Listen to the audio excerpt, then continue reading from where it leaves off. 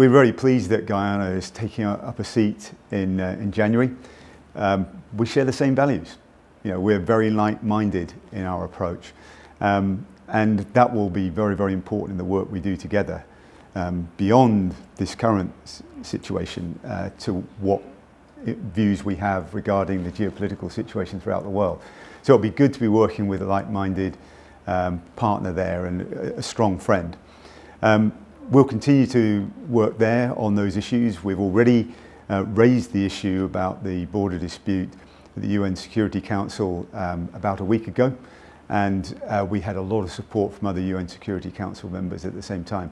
So that issue will be important, so will our broader relationship working together in that all-important council at a time where there's a lot of geopolitical instability in the world.